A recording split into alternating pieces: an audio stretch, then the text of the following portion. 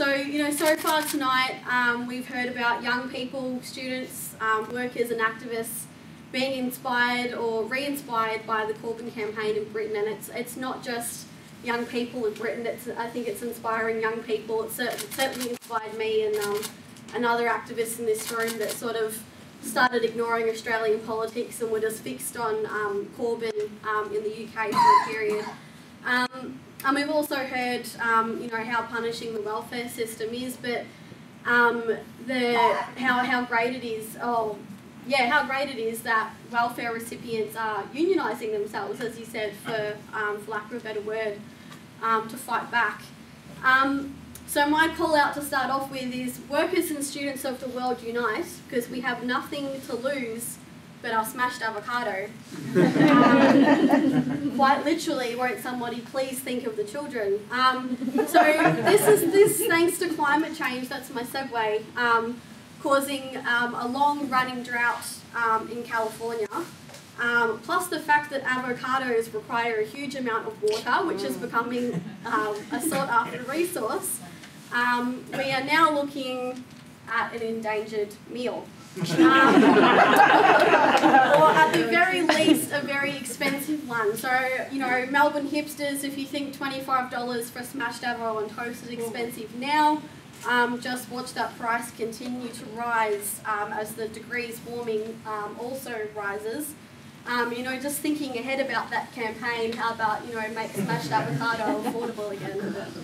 So I don't want to go too much into climate statistics. They're depressing and we all know about it. But Australia's climate has warmed since national records began in 1910 and increasingly more so since 1950. This includes increases in average surface air temperatures, daytime maximum temperatures. The duration, frequency and intensity of heat waves has also increased across large parts of Australia. And we're also seeing more extreme and extended fire seasons.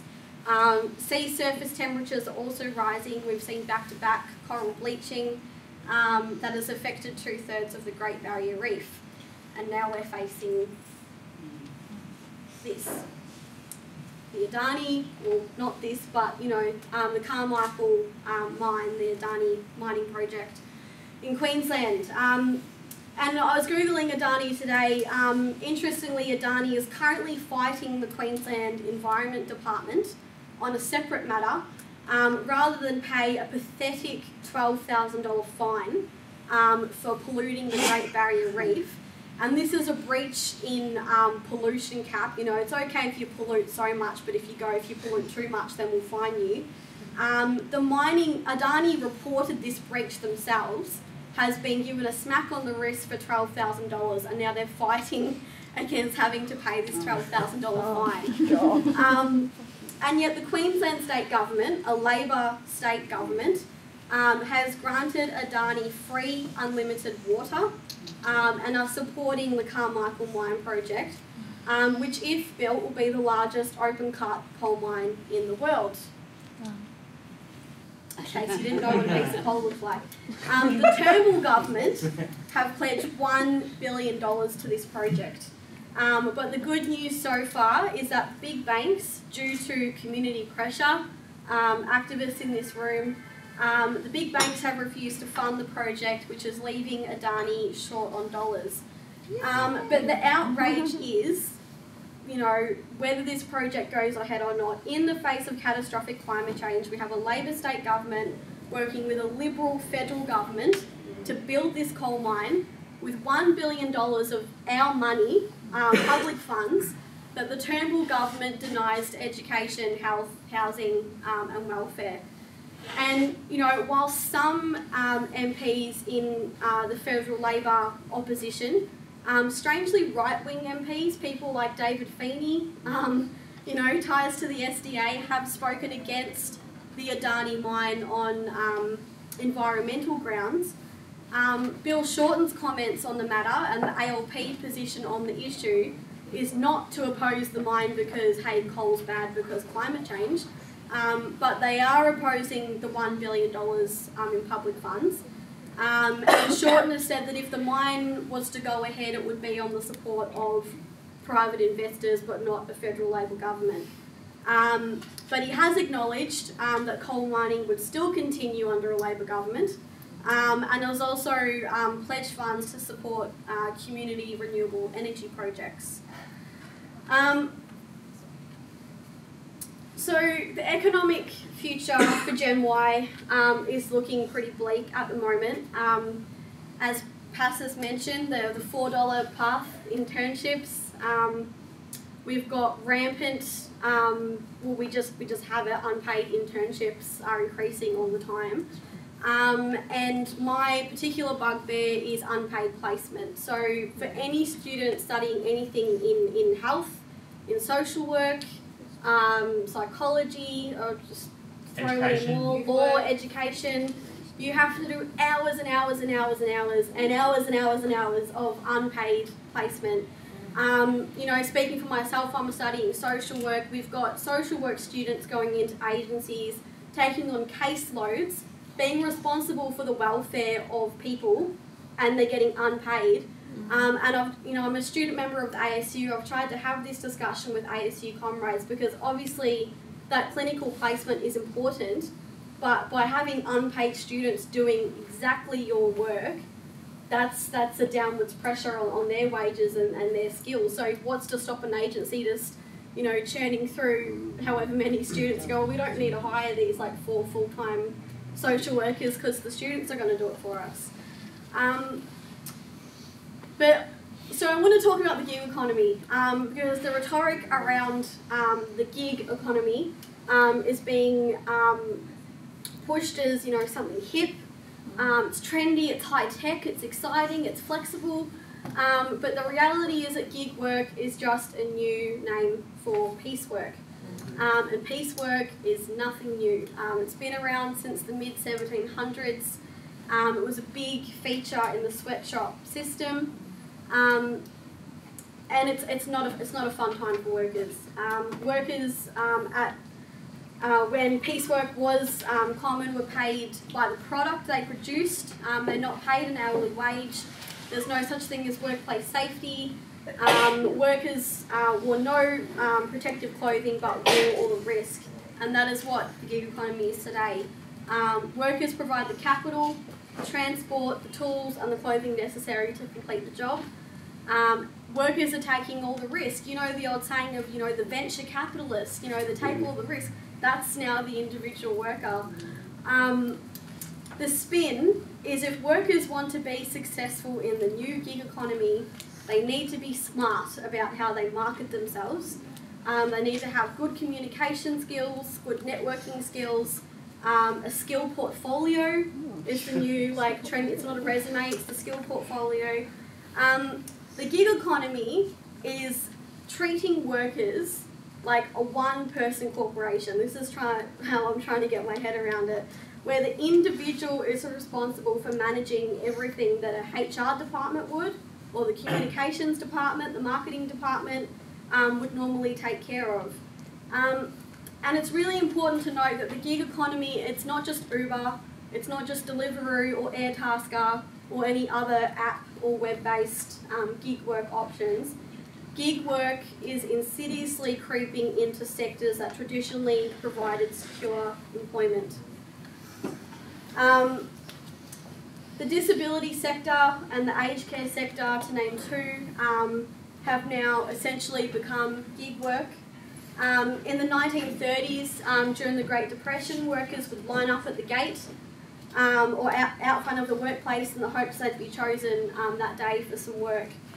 Today, disability workers and aged care workers aren't lining up out front of the gate, but they're sitting at home, isolated separately in their own homes, waiting by the phone for a text or a phone call to tell them that, hey, you've got a 15-minute job, or a 30-minute job, or an hour if they're lucky. So they're not even waiting for the full day's work, they're just waiting for something, and then they've got to try and line up all the 15-minute bits they can get that day.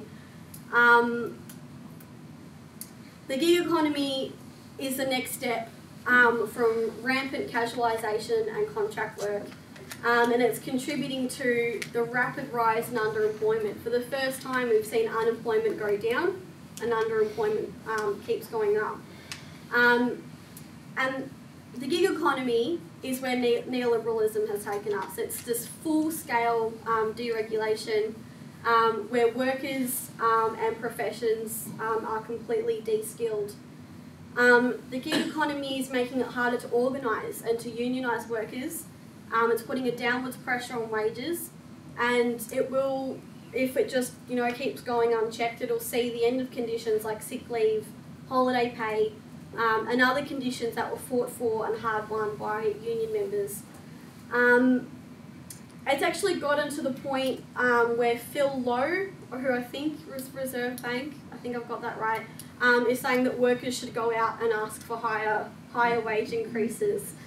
But I think a question I'd like to pose is, how do we define gig work or gig workers? Because at a session I went to the other day, there were entrepreneurial, like micro business types, like self-identifying as gig workers. And I think if that's the case, then how does the left relate to this? Because there's a conflict of class interest within this gig economy of some people being their own boss and running their business, and then workers being forced into driving for Uber or Airtasker because they can't get any other employment. So those are some of the questions, I guess, that I have. But how is society going to function in this type of economy? What about all the workers that can't access high-level skills? One solution that has been raised and is already being trialled in some countries is the universal basic income. Will this benefit workers? Is it a way, I've heard this argument, is it a way just to prop up neoliberalism for a little bit longer? In Finland, it's the universal basic income is being trialled. Their equivalent of the ACTU has opposed it, claiming it's taking social policy in the wrong direction, whilst politicians on both the left and the right have supported a universal basic income. And recently I've had someone joke with me, well, if history is repeating, then at least we'll go back to a mostly unionised workforce. Well, it's not guaranteed. It's not going to happen unless we make it happen, unless we go out and organise workers. So there are challenges to casualisation and cuts to wages. Young workers are getting organised, they're getting involved through the Retail and Fast Food Workers Union, or RAFWU, that is formed to directly challenge the SDA or the shoppies, who have a poor, just abominable track record of defending young workers, and have actively sought agreements with bosses to cut penalty rates that have left workers worse off. And I think it's a fair argument to say that some of these SDA negotiated EBAs have led directly to the Fair Work decision to cut penalty rates, which is hilarious because when that decision came down, the SDA were out front of the Fair Work Commission waving their flags. So RAFWU's tactic, they've registered as an association. They're not registered as a union. They call themselves a union. They are a union. They operate like a union, but they're an association, which means they don't need permission. They don't need to give you notice. They just walk straight into a workplace and start talking to workers. RAFWU only formed last year, and they are comparatively small, but I think they're punching well above their weight, and they are getting wins on the board. To the point where the SDA, I think, who are afraid of being isolated, now want to come in from the cold, and they want to re-affiliate with Victorian Tradescore Council here in Melbourne. RAFWU members have been helping organise workers to terminate old agreements or zombie agreements, which were paying workers well below award minimums. So most people have this understanding that awards are there to protect workers and pay you the minimum, but Domino's, Baker's Delight, Subway, take your pick, are all paying workers well below minimum, below the award. So I've lost where I'm at. And RAFRU are currently sitting at the EBA bargaining table with Coles and the SDA, trying to get a better deal for workers. The Young Workers Centre, also based at Victorian Trades Hall in Melbourne, have been employing a similar tactic, walking straight into workplaces to talk to young retail workers about their rights, conditions and penalty rates. And this direct and bold approach has been successful enough now that the ACTU have taken notice, and they're now launching a campaign with We Are Union, also run from Victorian Trades Hall, using these tactics of the direct approach. So their new campaign is to get volunteers to walk into retail businesses, to have discussions with workers about penalty rates, have discussions with bosses about penalty rates, and to get shop owners and bosses to sign a pledge to say that we will pledge to continue to pay penalty rates despite the Fair Work decision. Then the ACTU is going to promote these businesses on a website that you can go in and see, well, this coffee shop in Geelong pays penalty rates. So it's like a reverse boycott. So it's sort of in its early stages. We've had another win for climate, Win for Climate. Just in the last week we heard that South Australia will be getting the world's largest solar thermal plant, which is a huge win, and it's a result of years of grassroots community campaigning. And the wins that RAFRU has had in terminating old agreements, recruiting new members, it's both of these examples. It's a result of collective action and organising. We know that over 70% of people in this country support marriage equality. We know that due to years of grassroots community campaigning on this issue. So the aim of my talk was to make you angry, because if you're not angry, you're not paying attention. To give you some signs of hope. There are signs of hope, not just in the UK. Britain's great. I got told not to use UK, Britain. But there are signs of hope here as well. But it's also a call to action. Probably speaking to the wrong crowd. I think most people in this room are pretty active. So I've mentioned a few campaigns: Adani, RAFRU, marriage equality. There are workshops and all these campaigns over this weekend, so if you were just popping in for tonight, I hope I've convinced you to come back Saturday and Sunday and to hear about these campaigns and details from people directly involved in them. But we're not just here to talk about campaigns, we're here to do the campaigns, do the activism. So tomorrow at 1 PM, we're having a Say Yes to Equality action here at the conference venue. I just want to do a quick plug for this campaign. If you have enrolled to vote and you are going to vote yes, that's great. But the next few weeks are going to be absolutely critical, and we need you to do more than enrol and to say that you're voting yes. So there is going to be a field campaign. We need you to pledge to do the door knocking, do the street stalls, come to the rallies, and challenge people that say no. Have that conversation. Ask them why. Why are they going to vote no? So this is my closing message. It's on my t-shirt, but if you can't see it, unfuck the world. This is what Gen Y needs to do, because there won't be a future to fight for. Thank you.